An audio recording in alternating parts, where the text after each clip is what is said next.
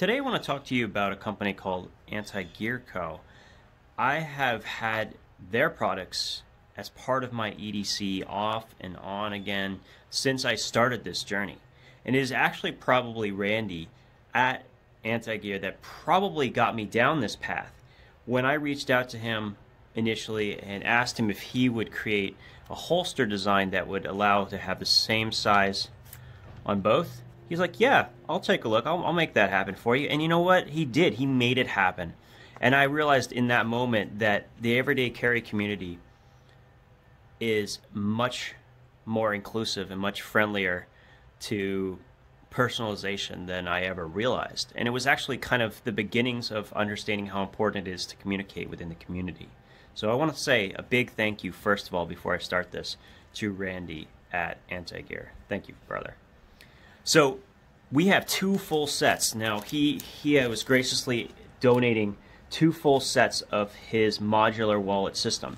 So he has the anti-wallet, which actually has a metal bar and has clips as well. Comes with two that will allow you to put some keys in one of the two elastic slots. And I've done that, and I have pictures of myself doing that. I have found that for keys, I don't like it as much because my combination that I use, and this is actually what I'm carrying today, is a combination of the holster and the Velcro panel, and I'll get to that in just a second.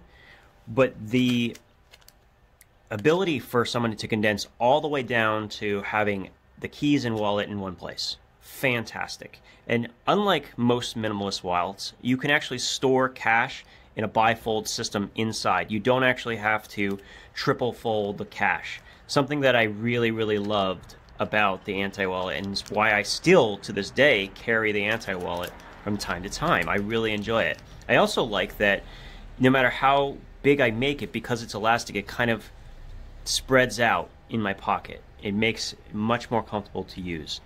And so I'm very, very happy with that. The holster is designed to carry a flashlight, and in most cases, like you could see here, there's another smaller container. This was set up for something along the lines of a bullet pen or a poker pen, something along those lines of being a short pen.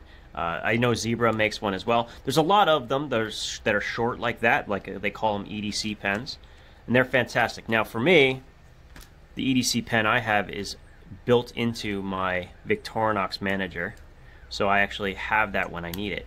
And only recently did companies start making small enough notebooks that you could even fit inside this. So two companies make them right now. One is Write in the Rain. This is their OTG. It just came out recently. And the other one is by PokePen that they're calling the Micronotes. But either way, both of them will work perfectly in this setup. So now I have flashlight, multi-tool, knife, pen, you know, the whole shebang. I even have a spot for Velcro panel that has bits for my pry bar. So it's pretty damn awesome what's going on with this. I'm very, very happy with it.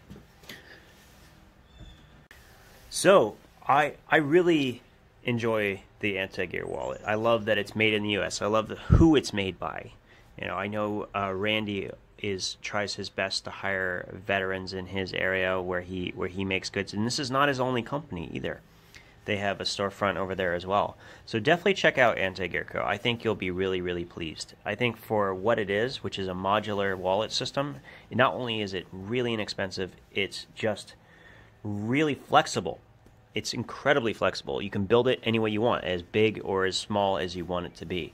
So we will have a choice. If you win, you can choose the red variations, which has the same thing as these three, but it'll come with the Velcro panel pocket, a holster, which is set up for the pen and flashlight, and it will come with the anti-wallet with the full keychain system built in. So I hope you guys will take a look at that. I'll put the information at the very end, and I'll also put a link to Randy's page over at Antigearco in the description. So you guys have a good one, all right?